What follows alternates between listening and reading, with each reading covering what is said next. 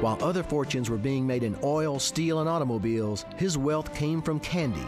Who was he? Stay tuned. This business legend is brought to you by Lingco International. His dogged persistence and courage to follow his dream made Milton Hershey a very rich man. Scarcely educated, with a history of business failures, Mr. Hershey defied the odds.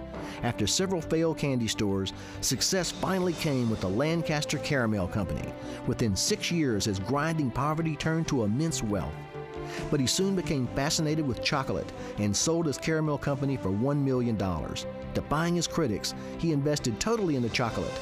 At that time, chocolate was only for the rich, but Hershey introduced the technology that brought prices down and made chocolate affordable. Milton Hershey was a dreamer. He built an entire town in Pennsylvania which bears his name.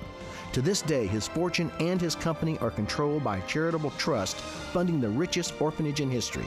Milton Hershey, a business legend.